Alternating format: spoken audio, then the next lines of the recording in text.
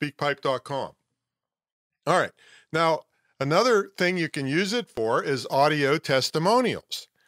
And you can either have them on your website, or SpeakPipe will actually give you a page on their site, which I'll tell you what I feel about that. And I do want to tell you about the page that we have on their site, which is speakpipe.com/screwthecommute. Yeah.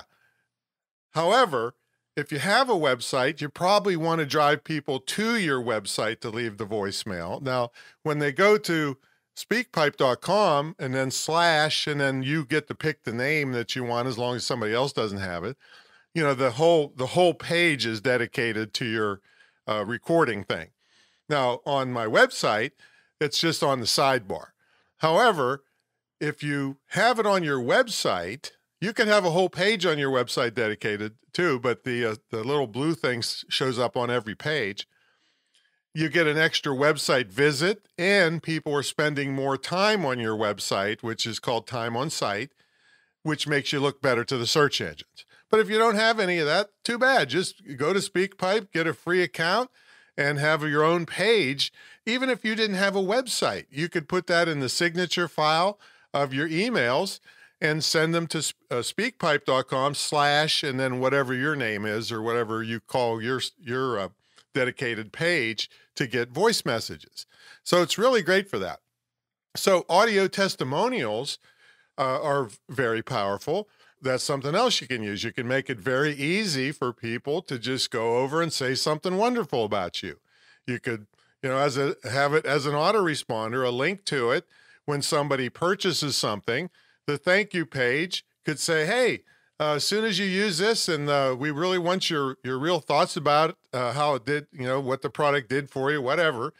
Then they just click the link and they can go and record something, and then you can use it on, you know, whatever. You know, make sure that you know that you mention that you're going to use it for promotional purposes, so people, you know, don't sue you. All right. So that's another thing, audio testimonials. Now, if you happen to have a podcast, here's another cool thing I do with it. Oops, I should have turned my cell phone off. If you heard that beep. So another cool thing you can do with it, if you have a podcast, is you can contact people in certain fields, and instead of doing a full interview with them, give them a chance to get some publicity on your podcast by recording a couple minute tips on their field, and they can put their contact information in it. So for instance, I did an insurance podcast. Well, I'm no expert on insurance. I mean, I've had my ups and downs with it over the years, the business insurance, but I'm certainly not an expert. I called, no, I didn't call. I went on Facebook and I found 2 groups, and I found an insurance sales group, and I interviewed, or no, I didn't interview. That's another technique, but I asked the admin to leave some tips on this SpeakPipe, and then I edited it into my podcast. So I didn't have to come up with all the information that I didn't even know. And that person got a little publicity, and guess where they put it? Then they put that episode in their group to put me in front of a lot of people that never heard of me.